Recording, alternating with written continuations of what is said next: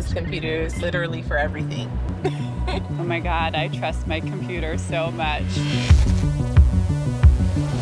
As a society, we're increasingly surrounded by machine intelligence. These technologies are going to fundamentally change our society. We're able to make ourselves smarter, and we'll be better at solving problems. We don't have to age. The medical application is profound. People say it's the future, but it's not the future, it's the present. How could a smarter machine not be a better machine?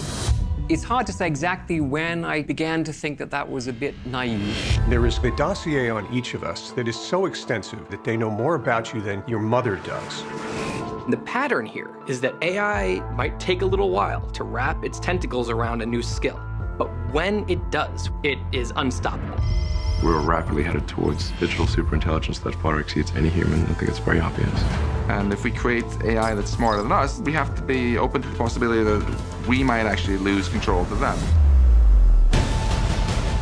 This could be literally an issue of life and death. I think there's no going back. We've unleashed forces that we can't control, we can't stop. We're in the midst of essentially creating a new life form on Earth.